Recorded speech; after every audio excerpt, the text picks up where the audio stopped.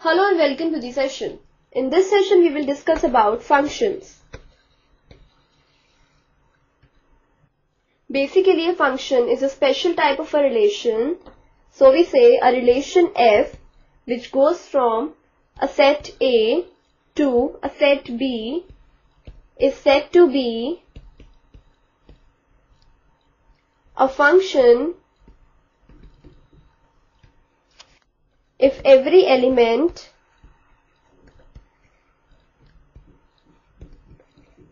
of set A has one and only one image in set B.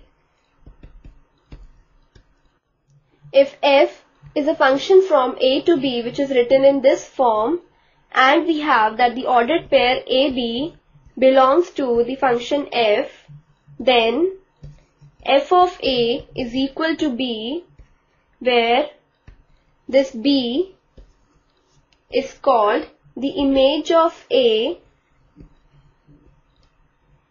under F, and A is called pre-image of B under F. Here the set A is the domain of the function f and set B is the codomain of function f, and the set of images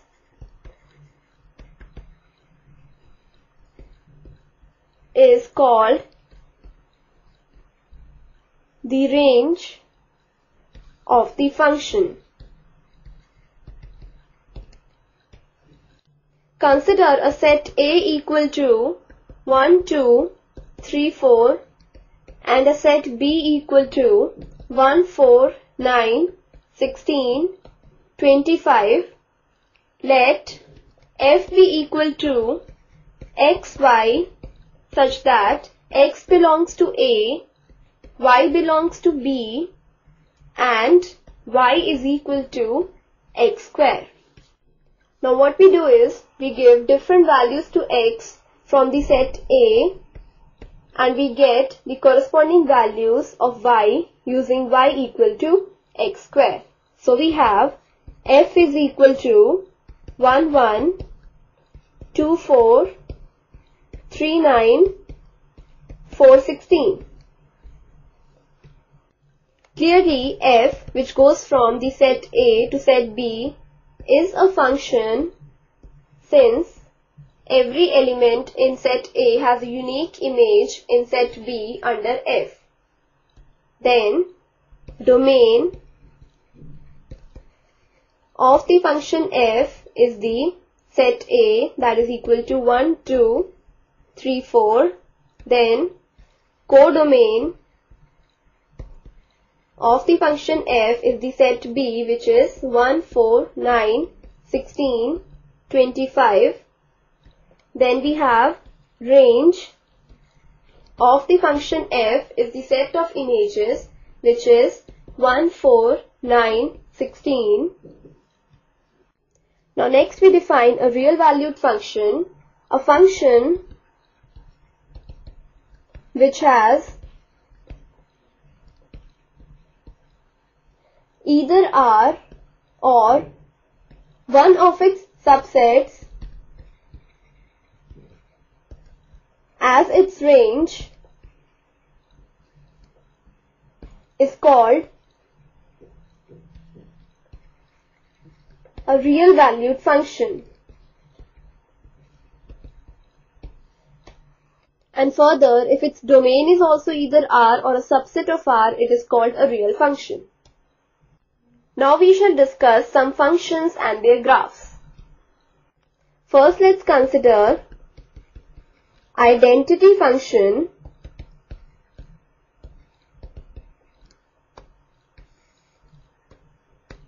Here we have, let R be the set of real numbers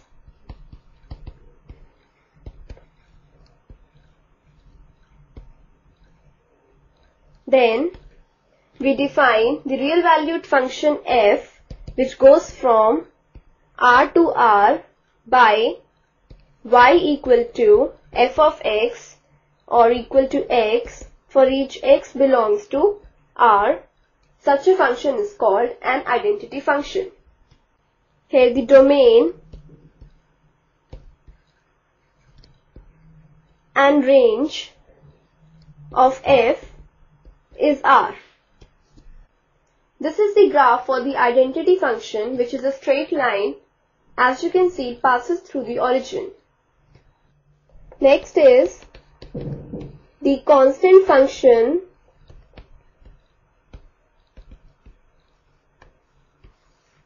we define a function f which goes from R to R by y equal to fx equal to c for each x belongs to R, and where we have the c is some constant. Now here domain of the function f is R, that is the set of real numbers, and range of f is the singleton c. The graph for the constant function is a line parallel to the x-axis. Like this is the graph for the function fx equal to 3 for each x belongs to R. Next we have polynomial function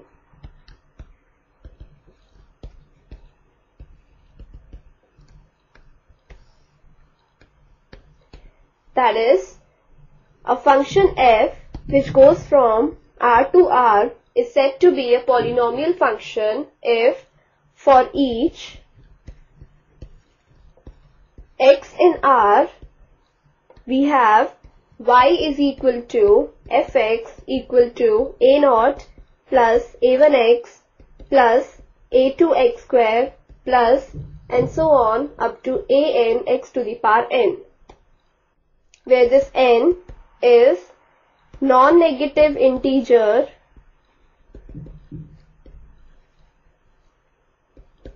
and a naught, a1, a2 and so on up to an belongs to R.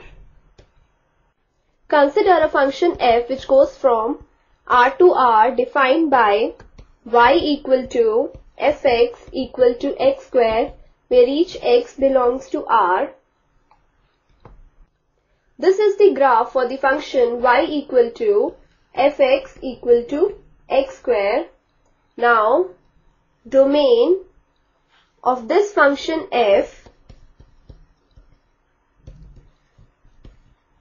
is equal to x such that x belongs to R, and range of the function f is equal to the set x such that x is greater than equal to 0 for each x belongs to R. Next we shall discuss rational functions.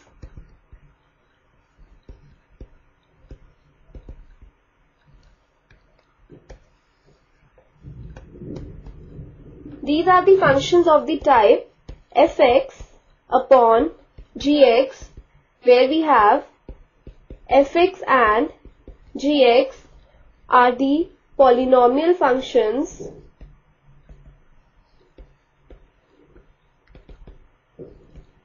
of x defined in a domain, and where we have gx is not equal to 0. Let's define a function f which goes from r minus 0 to r, defined by fx equal to 1 upon x, where we have x belongs to r minus 0. This is the graph for this function f equal to 1 upon x, and we have that the domain of the function f is the all real numbers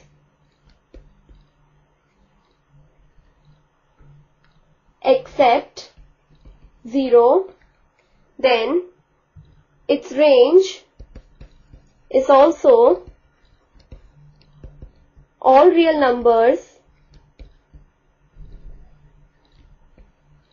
except 0. Then we have modulus function,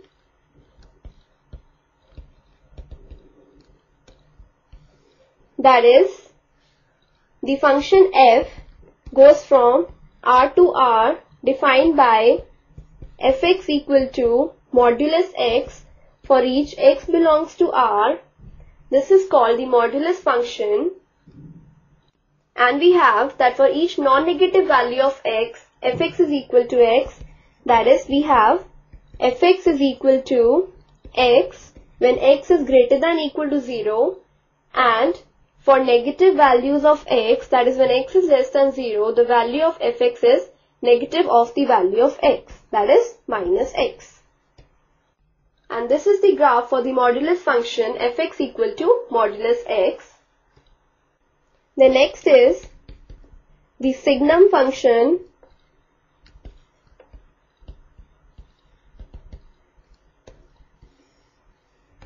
that is the function f which goes from R to R defined by fx equal to 1 when we have x is greater than 0, and fx equal to 0 when x is equal to 0, and fx equal to minus 1 when x is less than 0. This is the signum function. This is the graph for the signum function where we have fx is equal to modulus x upon x, and x is not equal to 0, and we have fx is equal to 0 for x equal to 0. Then domain of the function f, that is the signum function, is R, and range of the function f is the set -1, 0, 1. Now next is the greatest integer function,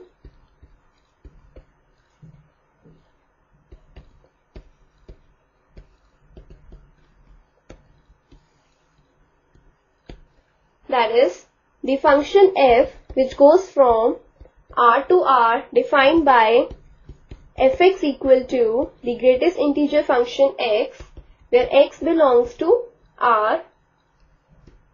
This assumes the value of the greatest integer less than or equal to x. Such a function is called the greatest integer function.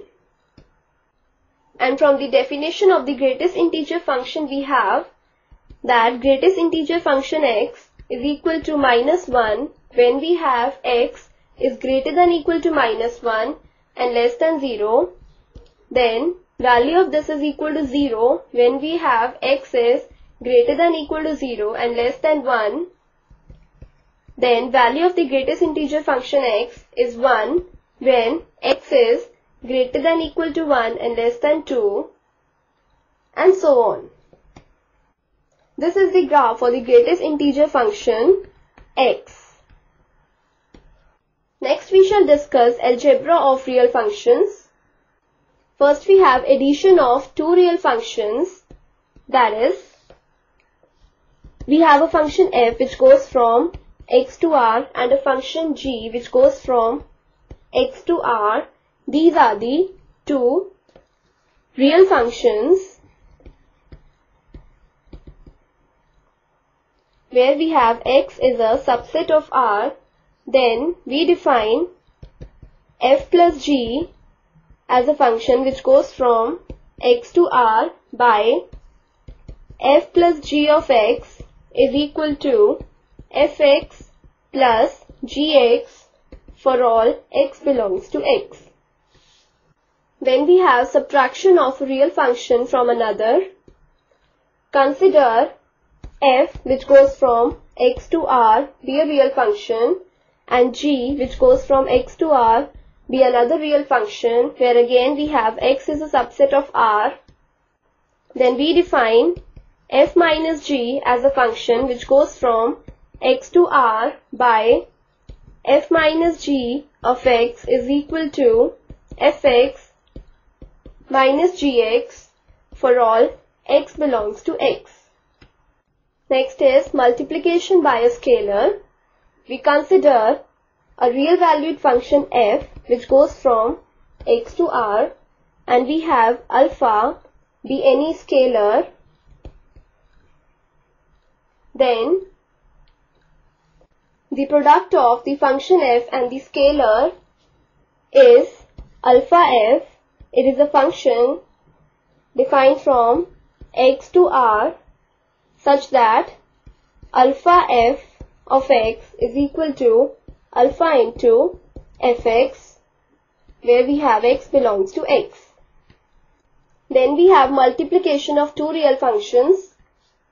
We consider a real function f which goes from x to r and a real function g which again goes from x to r.